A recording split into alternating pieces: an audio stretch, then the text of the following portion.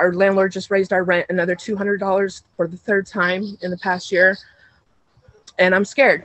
I don't want to put my kids back out on the streets.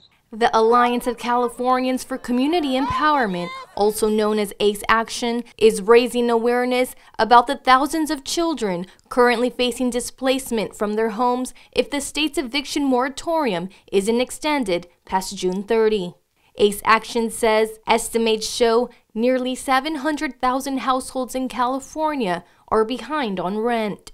Especially for single parents, they are more likely to be behind on their rent here in California. But in San Diego, a 60-day extension to the county's eviction ban was approved by the County Board of Supervisors earlier this month, giving local renters extra protection from being evicted.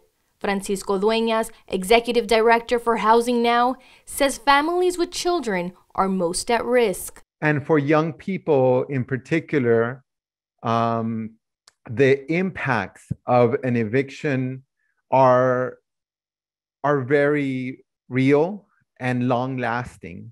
Alejandra Mendoza just graduated from Mar Vista High School in Imperial Beach. All I could think about was, what if we're going to be homeless, or what am I going to do? I felt like I needed to be the support system for my family. While most seniors are able to enjoy and celebrate their final year in high school, Mendoza and her family have been facing eviction throughout the pandemic.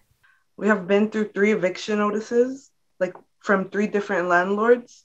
Fortunately, we have fought 2 of them with the help of ACE. As state leaders debate extending the eviction moratorium, youth across the state are urging the governor to extend the moratorium and improve the state's rental assistance programs to make it easier for families to apply. These are people's lives at stake.